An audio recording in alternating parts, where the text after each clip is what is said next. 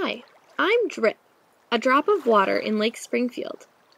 I may seem small, but my friends and I are a huge part of your daily life. We start in this huge lake and become the water that you cook with, clean with, play in, and drink. Lake Springfield is a man-made reservoir that was completed in 1935. The 4,200-acre lake is owned by Springfield's City Water Light and Power, or CWLP, and its most important job is to supply water for the people of Springfield. When I get ready to leave Lake Springfield and become drinking water, I start at the intake tower, where I flow into one of the tower's 4 gates. Then I pass through a 6-foot tunnel and enter the low-service pump room. In the low-service pump room, revolving screens take fish, leaves, and other large debris out of me. Powdered activated carbon is also added to me to get rid of bad tastes and smells, as well as agricultural runoff.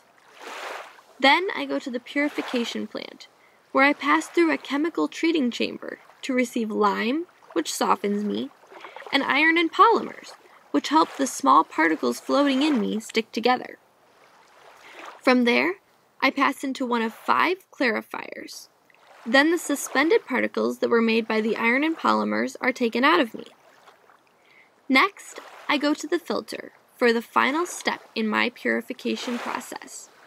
On my way to the filter, I get a dose of carbon dioxide to lower my pH, some chlorine to kill bacteria, and finally, fluoride to prevent tooth decay in the people that will drink me.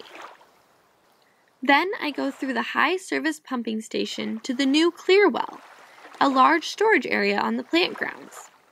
I stay there for a little while until I am distributed. Now my purification process is finished.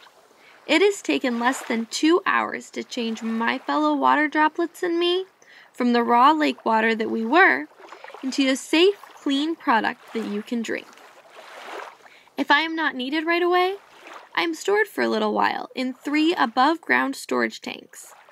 I usually wait here during the night when people use less water to make sure that lots of water will be available during the day when people use more water.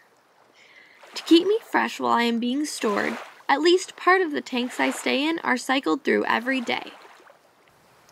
When you want me, I go through distribution mains to get to your house, and up through your pipes and into your faucets.